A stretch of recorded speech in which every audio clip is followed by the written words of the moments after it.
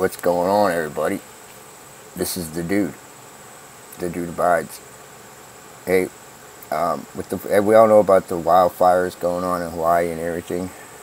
People are dying. I think the last count I seen was 89. Let's keep those people over there on the island in our prayers. You know. But for you guys in the rock and roll community, one of our members, Mick Fleetwood, lost his downtown restaurant in Maui. So here's the report on ABC or CBS News this morning. Welcome back to CBS Mornings. You know that Mick Fleetwood is a drummer and co-founder of the legendary rock band that would be Fleetwood Mac. He's born in England, but he's called Maui home for decades. As a deadly wildfire swept through the historic town of Lahaina, his restaurant, Fleetwood's on Front Street, I've been there, was among the hundreds of businesses that were destroyed. Carter Evans spoke with him about the loss of his beloved community. It's way over 40 years ago. A lot of history here for me, for family. The island of Maui is where this rock and roll Hall of Famer raised his kids. This is my home. Nowhere else. When flames came roaring through Lahaina, Mick Fleetwood was visiting family in L.A. He immediately began buying emergency supplies, packed them onto a plane, and flew to Maui to help his community and his employees who worked at his restaurant, Fleetwood's on Front Street. Many of them had lost their homes. I think had I been here, I still would have felt helpless, but not as helpless. There are people still in dire straits emotionally. With absolutely, the enormity of this is not known, but the real loss is the sadness that we're all facing, is loss of life, preserving what is there in the immediacy of help. His restaurant is destroyed, but Fleetwood says his only concern is for his ohana, his extended family, the staff of 100 people who lost their livelihoods. The miracle. When we last visited 2 years ago, Fleetwood's was reopening, welcoming people back after the pandemic.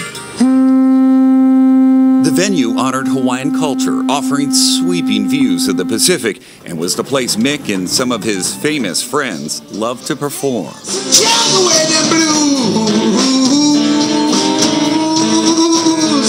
We're only a few days into this catastrophe now, and I think it's beginning to dawn on people how big this really is and how long it is going to take to recover. It's truly monumental.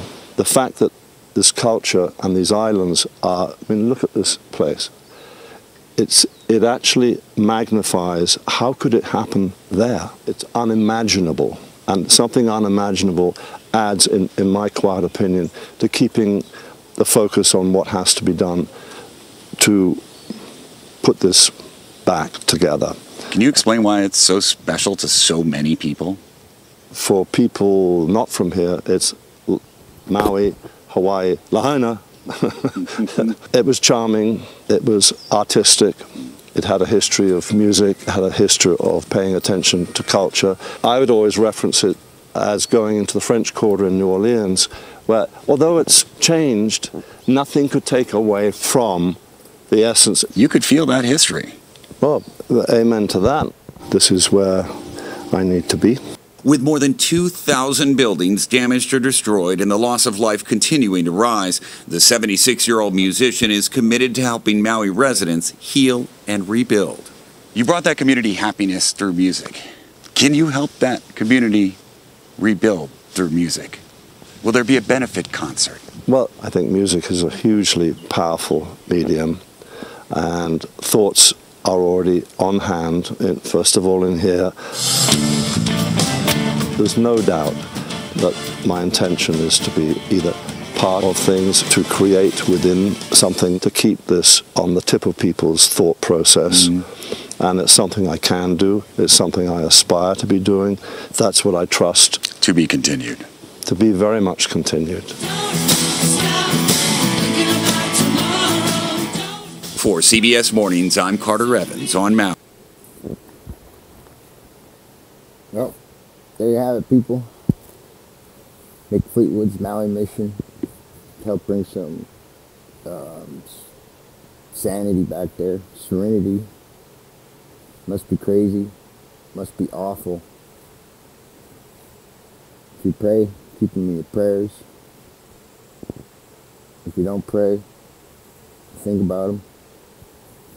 Just hope that everybody can recover and recuperate off this crazy, crazy fire. I'm the Dude of Ball Heads. Thanks for watching.